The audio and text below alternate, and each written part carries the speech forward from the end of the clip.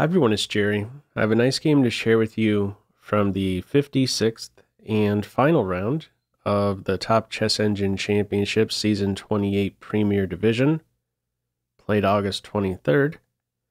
On the white end, Leela Chess Zero, rated 3692, playing against Integral, rated 3576. All right, with this one, we work with an open Sicilian. We're not at the start position just yet. Small pawn center, G4, the Keres Attack. And at this point right here, after knight F to D7, this is our start position.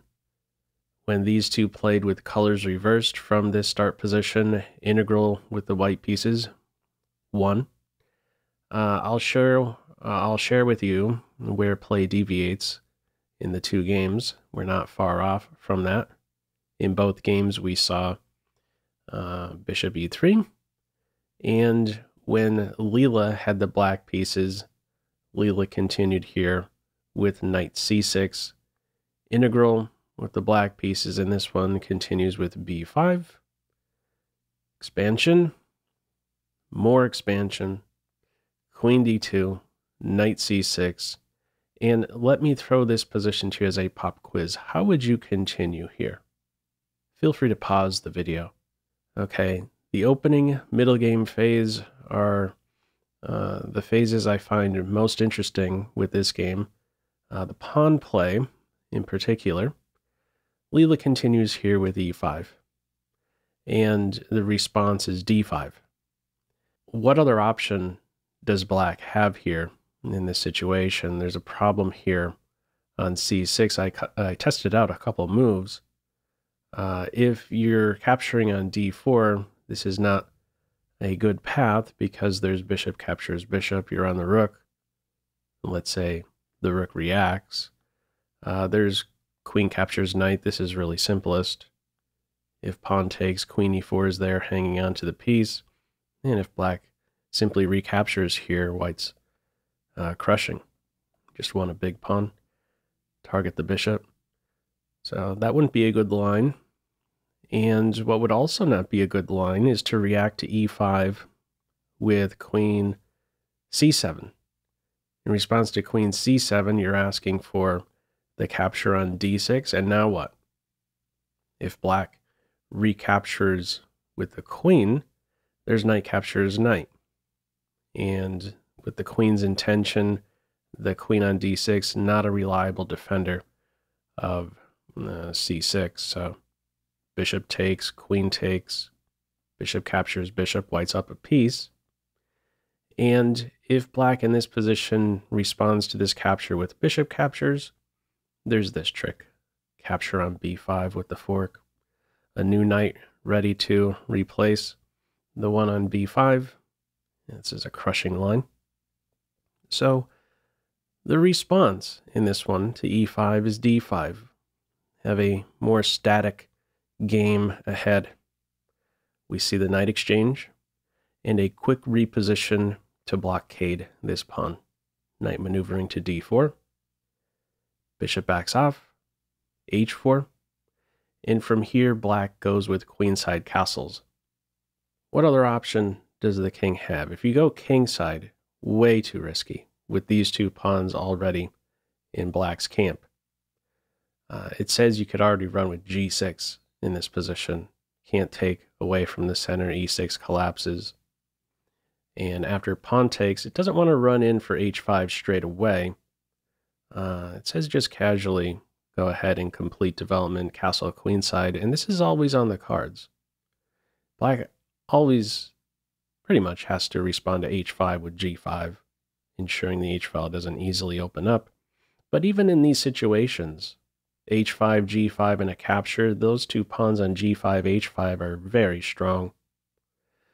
To demonstrate one line, let's say the knight improves a couple times, and we see this exchange on e4, h5. g5 takes, queen takes e5, these pawns roll, and now what? If you want to keep the h-file shut with g6, hang on, there's h7, you got to go to a dark square, and all of a sudden there's tricks like this. follow-up pin. Okay, my point, castling kingside for black at this point right here, far too risky. We have queenside castles, kingside castles. From here we have g6. If black tries to pry open the h-file with h6, that's going to be met with g6, striking the base point, undermining e6. So the start here is with g6, maybe next, h6. Now, h6 never ends up being played in this one to pry open the file for the rook. Even if that happened, I'm not so sure there's enough room in a way for the black pieces to cause the white king a headache. From here, a4, the response, capture on a4. Now, why the capture on a4? Why not maybe try and keep things shut? Well, if you play with b4, has its eye next on rook fc1 and a c3 break. One way or another, trying to open up a file. We have the capture. And no recapture in this one. Instead, it is b3. Really love the pawn play in this one.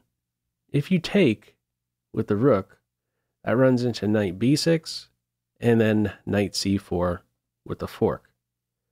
So we have b3. b3 covers c4, and c4 may soon be an idea now.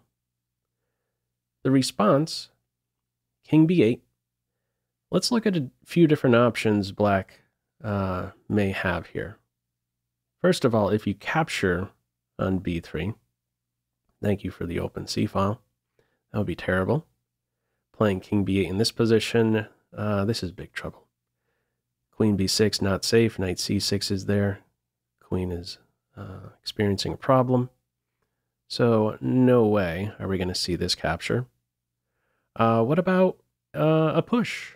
In the case of a3, it's looking forward to rook fc1 and c4. Also, it's looking in response to knight c5, this same move. Okay, anything else? One final move. Let's say knight b6. This knight is not stable. It's boxed out currently by the b pawn. From here, it has its eye on queen f2 and tricks her in the air, unleashing the bishop, unleashing the battery. So Integral's response to b3 at the end of the day is king b8. Now we have the capture.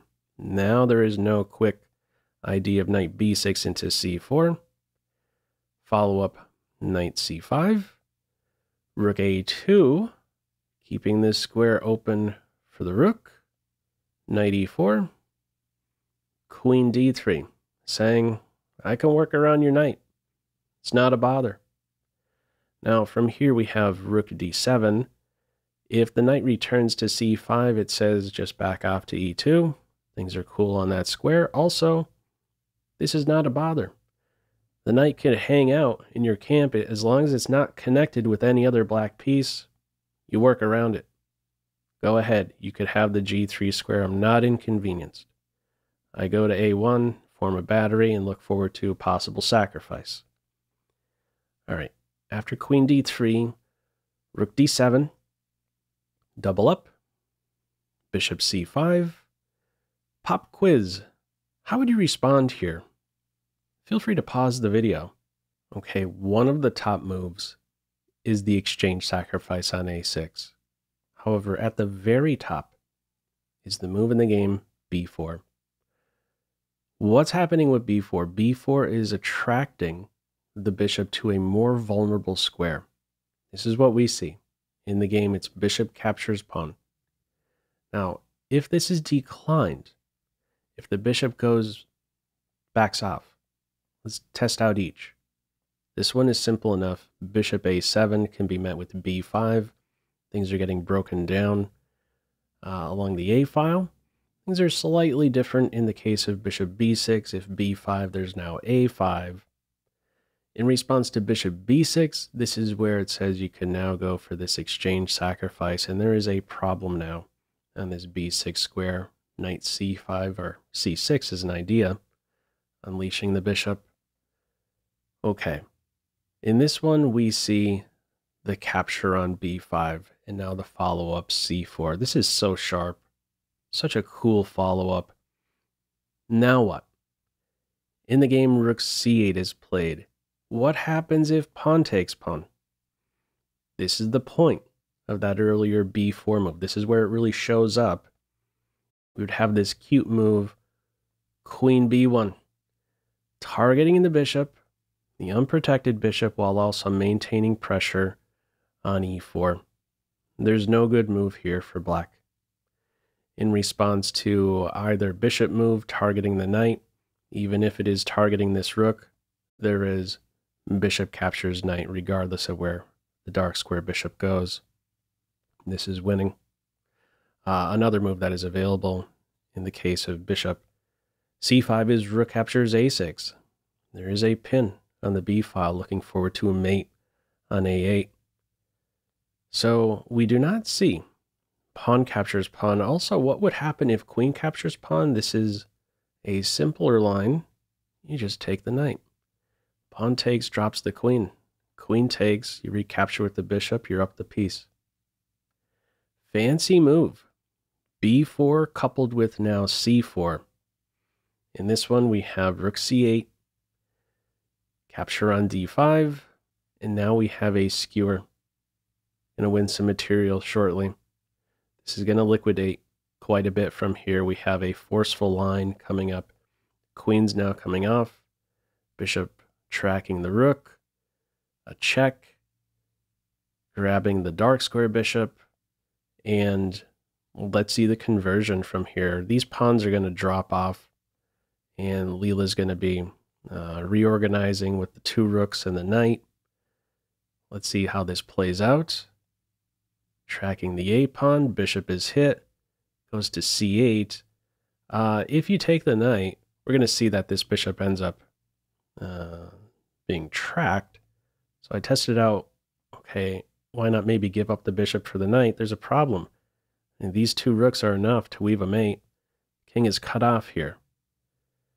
We don't see bishop for knight exchange, bishop c8, rook b8, f pawn falls, knight reposition, h pawn falls with check, g pawn falls, d pawn falls, and eventually this bishop is going to fall. Doesn't have a safe square at the moment. We have this punch thrown at the knight, check, king returns, hitting the knight, defending the bishop, knight b5, we sidestep the checks, no pawns for white, we got a check, and now what? In the game, we have king e6. Your other option to try and stay defending the bishop, if you go here, that runs into rook c7. And next up, have this mate idea. So in this one, it is king e6. Knight saves itself before tracking the bishop, and we play this inbounds. A rook versus three passed pawns, three connected passed pawns that are set back. They're not close enough to promotion to pose a serious threat.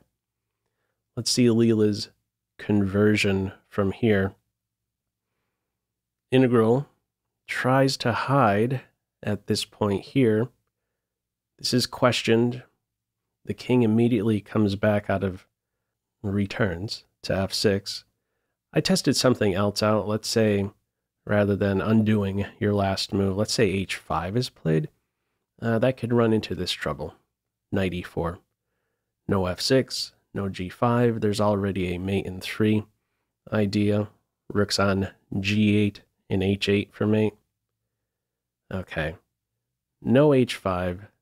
King f6. Knight check. King lured out now.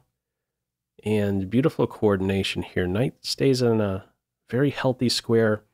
The rooks are in a spot, either rook, to potentially question the king, who's now cut off, has to work on white side of the board, doesn't have the ability it seems at this stage to now try and hide behind these pawns, use them for cover. So we have king f3, king d2, knight reposition, tames this piece a little bit. Knight g5, rook a4, this secures the king post for the moment. The follow-up from here is king to f2. If you try this check, there's rook captures knight. King takes and then a fork on g3. So king f2 it is. Rook c2. Check. The king can leave. Knight is defended. Discovered check nearby. Rook g4, rook e1. And eventually we're going to have a finishing combo coming up with rook g3 check, king e4, and finally we could go ahead for this sacrifice on g5. If the rook is captured, we have the follow-up knight c3. Yet another fork. But how it plays out on this one, the rook is saved, and now we're looking at what? A rook and knight versus three connected pass pawns. So let us just see the conversion. Now it's the black pawns that fall one by one. And eventually we're going to have checkmate in the middle here with the two rooks. Rook 1 to f4, move 80 for mate. So a nice game here out of the Keres Attack. I was really enjoying the pawn play in particular with this one in the opening middle game phases. Anyhow, your thoughts with this one? Feel free as usual to leave any feedback to this video in the comments section below. Hope you enjoyed it and maybe took a thing or two away. That's all for now. Take care.